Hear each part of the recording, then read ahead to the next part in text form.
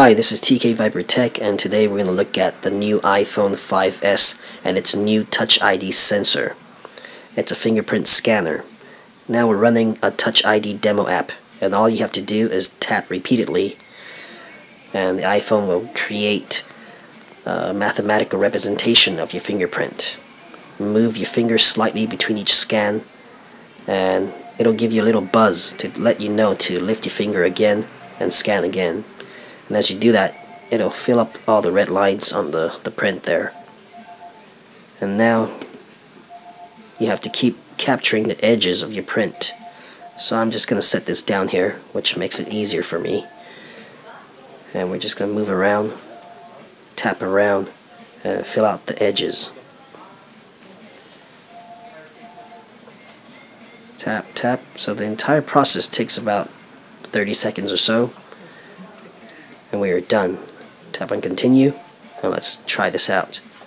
Put your finger flush against the metal ring, and within half a second it's done.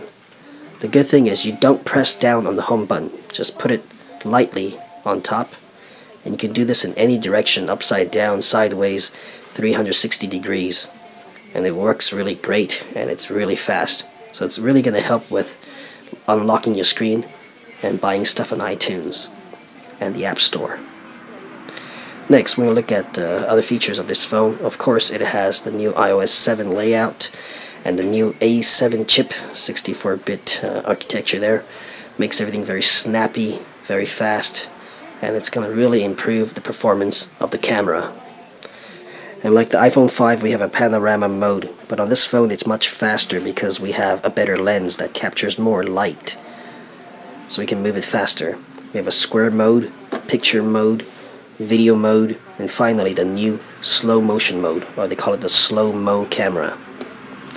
So let's test this out. I'm just going to wave my hand around here so you can see the price tag there.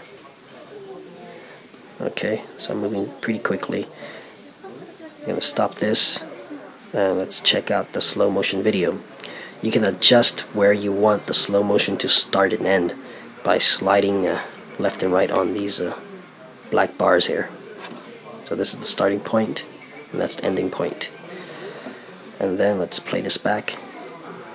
You can see it's going very fast, and suddenly slow motion. Slow motion.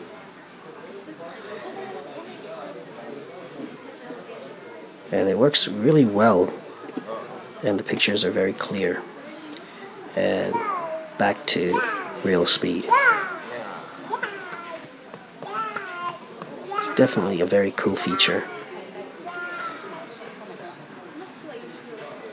Let's check out the camera mode and the new live filters. Just gonna pick one of these here and take a picture now. It focuses very quickly, and the dual tone flash, or the true tone flash, went off there. They're back here, two lights, the one on top a colder bluish color, and the one on the bottom a warmer color, and they will adjust according to the light in the room or in the background. So let's check them out. According to Apple, there are 1,000 different combinations that these lights can adjust themselves to. So you're going to get better pictures when using your flash. So definitely an improvement over the flash on the iPhone 5 and on other smartphones. And you no longer need to tap quickly like a madman to take a bunch of pictures quickly. There's a new burst mode. Just leave your finger on the shutter button there, and it'll take 10 pictures per second. And that makes much more sense. So even if I tap quickly, it's not going to take a bunch of pictures quickly for me.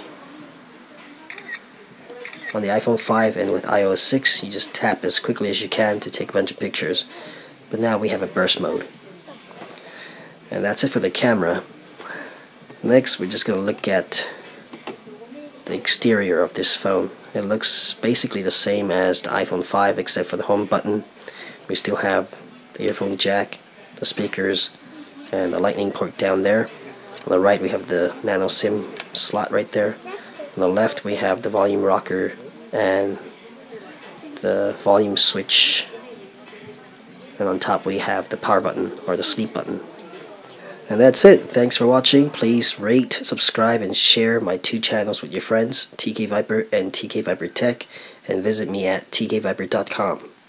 See you next time.